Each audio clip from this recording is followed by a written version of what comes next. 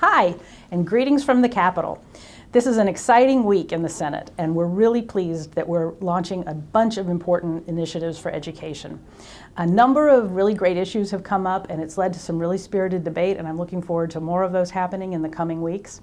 It was interesting. I had a constituent in my office, and he asked a really great question about how we set these priorities when it comes to some of the educational concerns.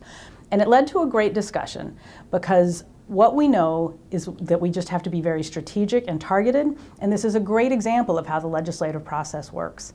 We'll all work together, we'll all reflect what's going on in our districts around the state, and we'll come up with a good program in the final analysis. But in the meantime, we're talking about some new initiatives that do reflect some of these challenges and priorities we have. For example, facilities. There's a real inequity around the state in the way that we fund facilities for our districts. So we're looking at some new solutions for that. Early childhood learning is getting a lot of attention because it is such an important area. That is probably an area where we get the greatest return on the investment of our dollars, because if we can help kids start out early on the right foot, it sets them up for long-term success. Some of the problems happen when they don't come to school ready, and then we have to go back and fix some of those problems after the fact, and that gets to be more challenging. Other issues that we're looking at include a bill that I'm working on, which is high school counselors and other student support services. We've had a lot of attention to the fact that Minnesota ranks 48th in the nation in our ratio of counselors to students, and that's not really going to support our kids for the success that they're going to need in their lifelong experience.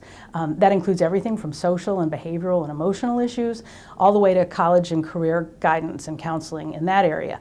And if we can prepare kids to go to post-secondary ready and excited to learn with a good pathway that's a good fit for them, then they'll take the right classes. They won't waste time on classes that aren't a good fit, and it'll help with student debt and some of those issues.